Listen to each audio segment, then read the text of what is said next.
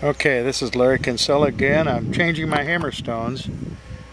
I got, well, this is what the axe is looking like anyway.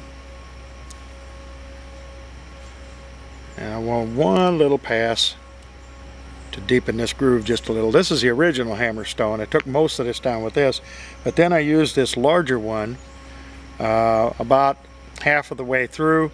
It's a little harder to handle, and it doesn't get down into the groove that much. This is the one I used when I started pecking the groove.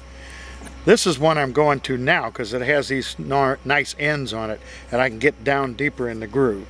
So just changing my hammerstones has helped a little. I'm going to go ahead and wet it up here, and we'll take one final pass for this groove.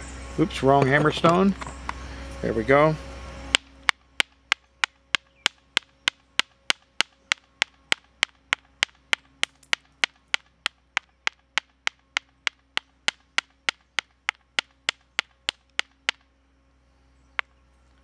Turn it over a little.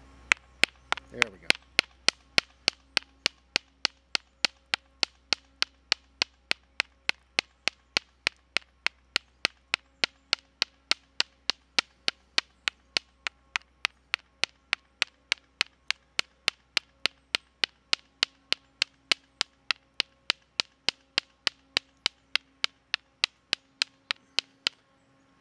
Alright, the next thing I'll be doing is taking this groove down a little bit and make it a little more angular, and then I'll move my bit over this way a little bit, and that'll help straighten things out.